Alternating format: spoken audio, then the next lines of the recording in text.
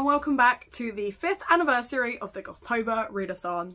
Hello if you are new and you are just discovering Gothtober for the first time, and welcome back if you have participated in a Gothtober previously, because this is our 5th rendition of Gothtober and I am so excited to share this announcement with you. As per usual, this is a readathon specifically around Gothic prompts that relate to the general Gothic genre and then the subgenres such as Gothic fantasy, romance, sci-fi, etc. Encouraging you to read Gothic inspired books even if they are not Gothic themselves.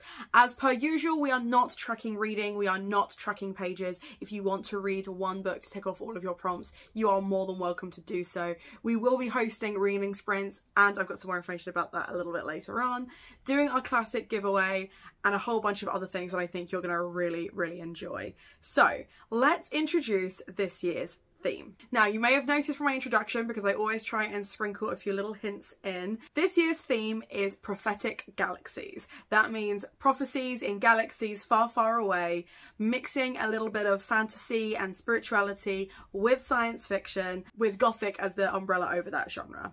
There will be 3 different galaxies that you can land in playing this year's game. Once again, I've asked my brother Kieran to create us a TBR game so that you can create your TBR and is completely inspired by your choices rather than ours.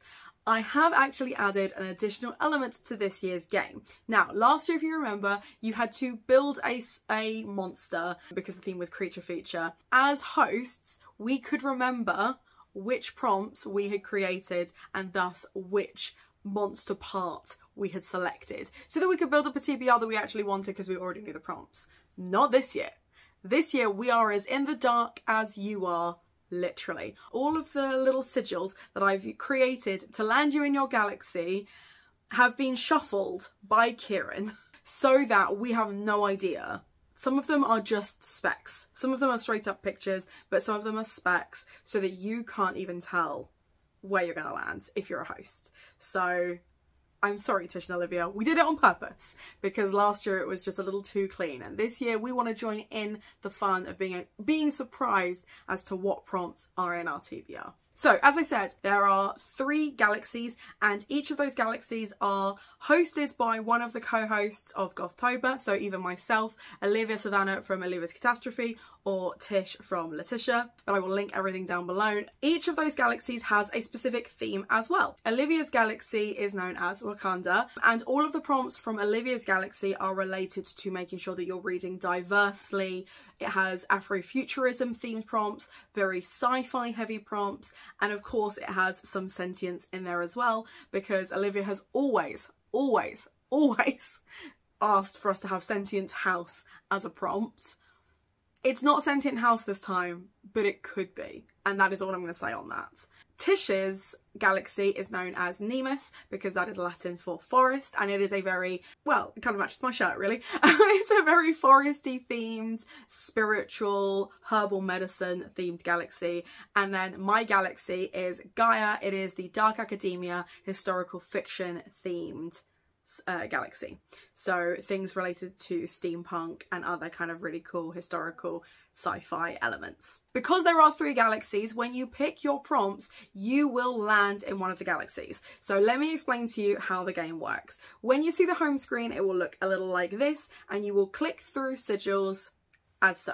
Each of these sigils are essentially a coordinate landing you in that galaxy. Now, the more sigils you pick from a specific galaxy, the more likely you are to land in it. And when you land in that galaxy, you will get a bonus prompt that is just for that galaxy. So you could select a whole bunch of different ones, but you will land in a specific galaxy and get a prompt for that galaxy, which is as close as we were willing to get to a buddy read, because I know a lot of readathons will do it where there is a specific book they expect you to read.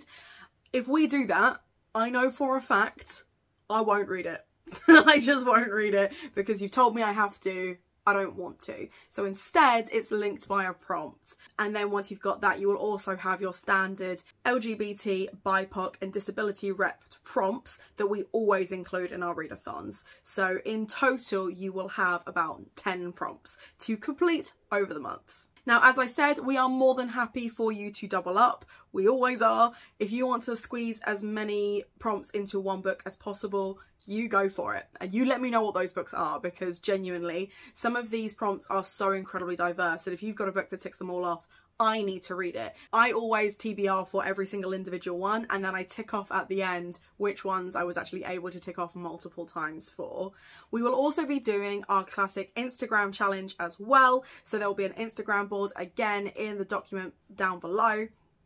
We will also have TBR boards for you to share on your Instagram, Twitter, or anywhere else.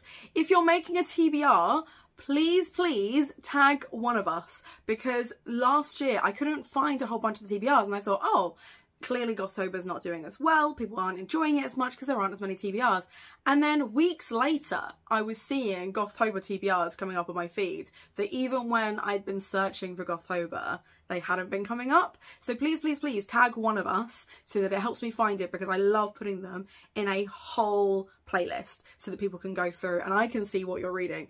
Just out of sheer nosiness, like I really want to know what it is you're reading, because there are always so many great recommendations for me in this readathon, and I love that. Selfishly, I love that.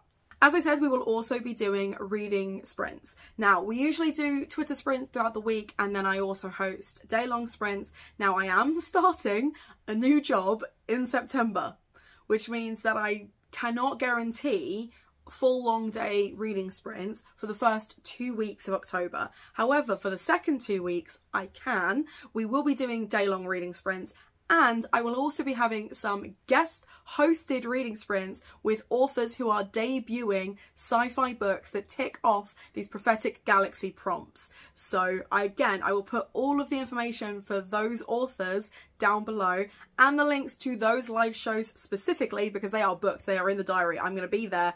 Hell or high water, I will be there. I'm so excited to hang out with these authors and talk about their amazing books. We've got a sexual rep, we've got neurodivergent rep, we've got all kinds of stuff that I really want to be championing during these reading sprints. And then of course we'll be doing our classic events. That includes the craft night, quiz night, the buddy watch film, etc. Which I don't think we've actually selected a film yet, mainly because we want to make sure. Last time we made the mistake of picking a film and then it wasn't readily available via Netflix or other streaming services. So we're going to pick that nearer the time. But again, it'll be related to that prophecies and galaxies and things like that. So if you have a film recommendation for me, again, put it in the comments down below. And this is the part of the video where I try and rack my brain to remember if there's anything that I've forgotten. Normally you would list out the prompts at this point, but I don't want to spoil anything for you. I just want to leave the links down below so that you can go and check out those prompts and have a go at building your TBR. I will be doing a recommendations video that will be coming out this time next week. So keep an eye out for that if you are really struggling to fill some of those prompts. Again, I'm not going to be saying what the prompts are. I will just be listing books that relate to certain Gaia specific prompts. This is one of the first years where we are only doing minimal merch. There will be bookmarks available, but there will not be any candles, unfortunately, and there will not be any hoodies, unfortunately, just because they've not been as cost effective as I'd like them to be. And this year, having to go into a new job, I just don't have the money to kind of front that kind of thing like I would normally. But like I said, we will still be doing a giveaway, and once the books have been selected, we will do a whole video about it, I'm sure. Other than that, I don't think there's anything else that you would need to know, because this is the most straightforward readathon, and we've done it 5 years now. So if there is anything that I've forgotten out of sheer excitedness, please feel free to leave me a question down below. I make a point to answer all of my comments. Treat yourself to something from Waypoint because it supports me and my content. Check out that I have a Patreon down below as well, because I will be doing some behind the scenes stuff for Gothtober over there. And most importantly, have a nice day, and I'll see you in October.